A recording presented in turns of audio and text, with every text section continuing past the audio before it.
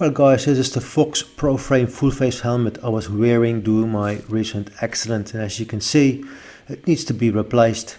While looking for a replacement helmet, I want to make sure it has all the good things about the Proframe and address the things I do not like that much of the Proframe.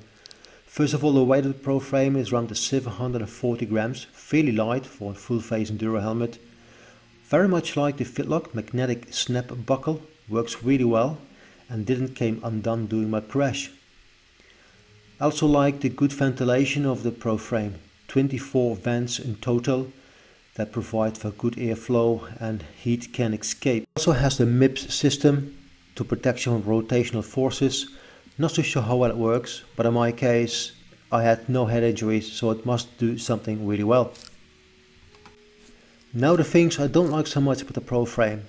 Firstly, the poor fit. The helmet sits very loose. I'm a medium size, I use the medium size pads, but it's not working for me. I think it's contributed by the insufficient padding in the inside of the helmet and the roof of the helmet, also causing pressure points in the forehead, which is very annoying, exposing the sharp edges of the MTB system. And there is a squeaking sound. For the first weeks or even months of use, I always had a squeaking sound. It's not as noticeable on the trails, but it's very annoying.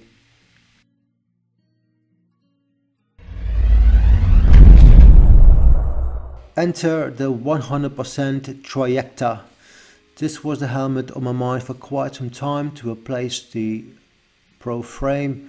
In many aspects the Trajecta is very similar to the Proframe. One noticeable difference is the weight. It's about 860 grams. Quite heavy, but on the other hand it has a really good fit, very snug around the head and there's not much movement. It has a different system to protect you from rotational impact called the SRPS. It has some rubber discs inside the helmet to absorb those rotational forces. It has a similar Fitlock magnetic snap buckle, so again a plus. It has also 24 vents for ventilation, works really well. It is well designed, it feels really robust.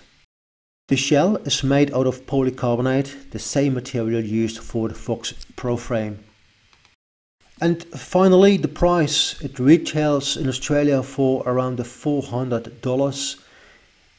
But there are some good deals out there at the moment and you can get it for around the $300, which again brings it in a very similar price point as the Fox Proframe. There you have it guys, I hope you liked the video, hope it was somewhat informative.